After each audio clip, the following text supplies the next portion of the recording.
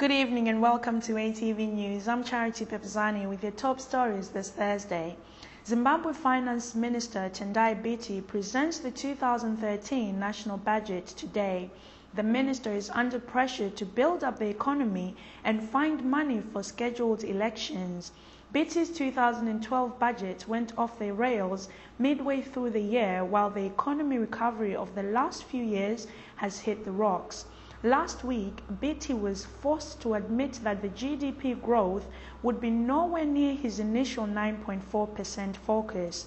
The minister said the government was looking at a $400 million budget black hole in the period leading up to the end of the year.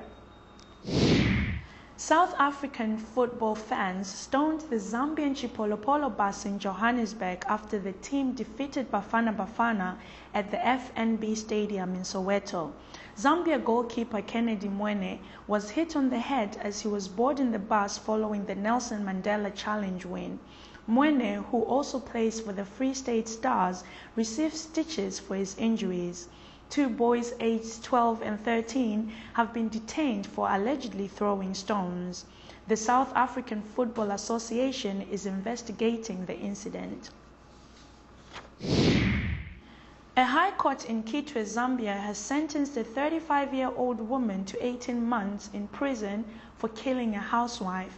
The defendant, Judith Ngandwe, claimed that 41-year-old nurse Charity Muyangana accused her of flirting with her husband. Mrs. Justice Mukanga convicted Ngandwe, who admitted to manslaughter. The court learned that on April 19th this year, Ngandwe was at a Hollywood bar where the two had a disagreement which resulted into a fight. The court heard that Ngandwe attacked Mrs. Muyangana, who sustained severe injuries and died on May 9th this year. A Zimbabwean church in Luton, England, led by gospel singer Ivan Kombo's husband, Bishop Admirakasi, has been reported by another church for creating disturbance by playing loud gospel music. Upper View Ministries, led by Bishop Kasi, hold their services on the second floor and Universal Church on the first floor at a shopping mall on George Street. Universal Church filed 23 objections as to why Upper Ministries should not worship in the same building due to noise and disturbance. It seems that the battle of the churches will continue after Luton Borough councillors last week passed a resolution allowing Upperview to continue using the meeting room. Now, in today's special feature, Liam talks to Zimbabwe Education Minister David Coltart about the planned closures of unregistered schools and colleges in the country.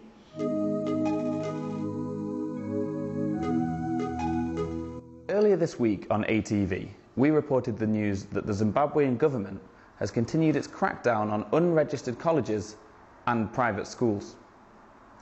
It's thought that up to 200 institutions are going to be closed down as part of this crackdown. This follows a similar amount that was shut down back in May earlier this year.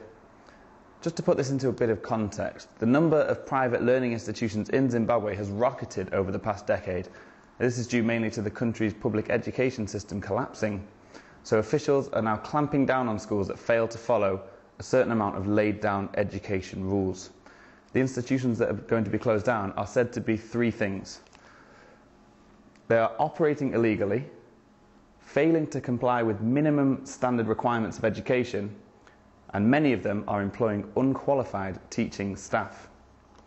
Up until recently, this issue has not been the top priority for the education department.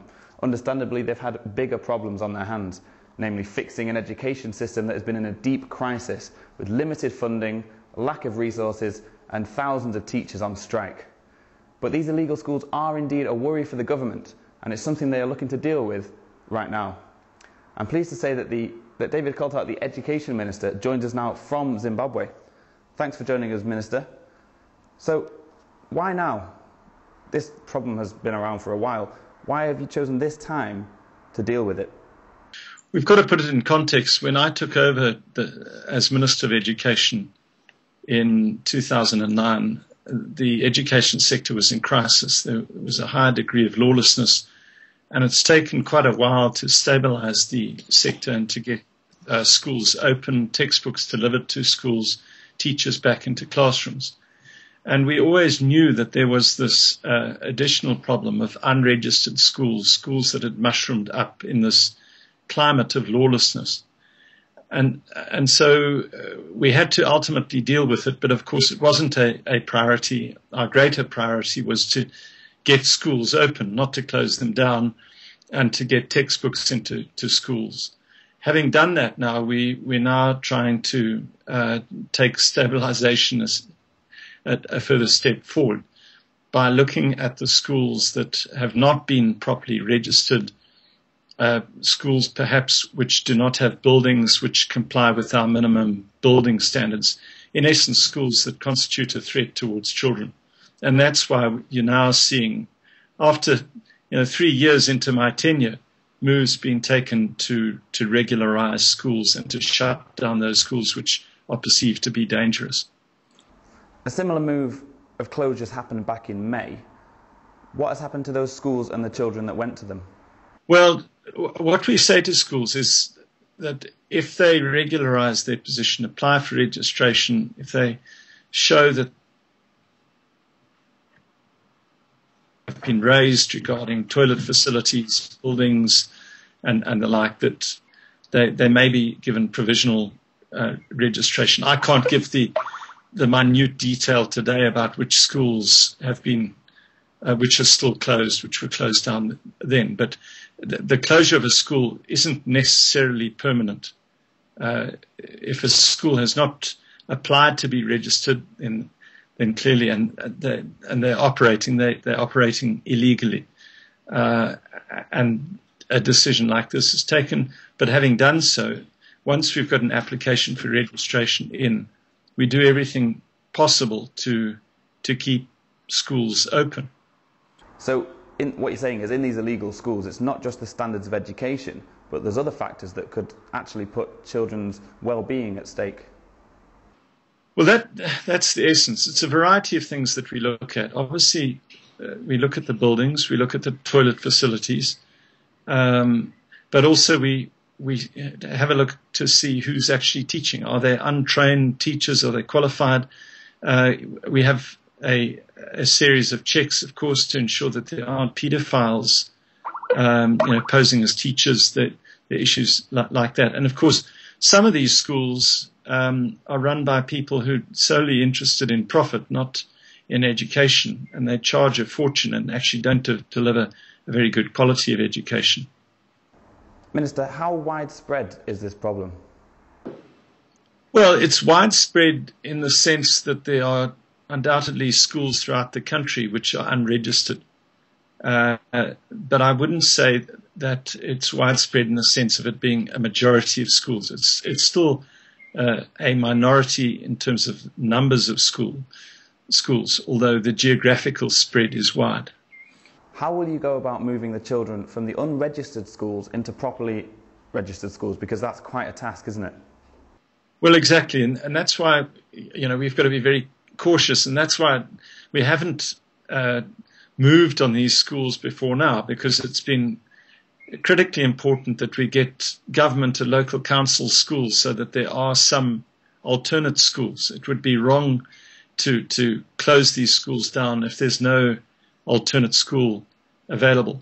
And even now, though we've brought a degree of stabilization to the sector, even now when we close a school down, like we've been discussing this afternoon, there isn't necessarily another school. And in that instance, we have to move very quickly to try and regularize so that children are not prejudiced. Ultimately, our primary concern is for children. And, it's all very well closing a school down because it hasn't got the right size building. But children are obviously going to be safer in that small building than they would be out in the streets. And so we do bear that in mind. And finally, could I just ask you, why do you think there are so many private schools in Zimbabwe? Well, that's a very interesting question. We have 8,500 schools in Zimbabwe, and I was surprised to learn. I'm a lawyer, I'm not an educationist, so I didn't know a great deal about our education system prior to coming in. And I was surprised to learn that the vast majority of our schools, in fact, are non-government schools. there's a tiny minority of government schools in our country. So Zimbabwe has a deep-rooted history of private education. In fact, for black Zimbabweans, most of them prior to the end of white minority rule got their education through mission schools. And I think that culture has continued. A lot of parents are very interested in their children. They've been concerned about the quality of education provided by government schools and perhaps local council schools. And perhaps there's been no education at all. There's been huge growth in cities like Harare. We haven't been able to expand services, and we haven't, for well over a decade, been able to build new schools. And so parents have taken the issue into their own hands, and along with teachers have got these schools going. And we applaud that. We applaud that initiative, and we don't just want to close these schools down willy-nilly. We want to protect children, and as far as possible, facilitate these schools to be properly registered so that they can provide an education where government can't provide that education.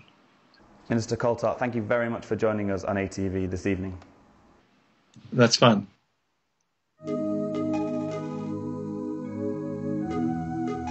It's Picture of the Daytime, and we have given the title to Brighton Kamusoka for this lovely picture of his family. Send us your pictures and you could be on the big screen tomorrow. Thank you for watching. Tune in tomorrow when the boys will be discussing the weekend's Premier League action. Have a good evening.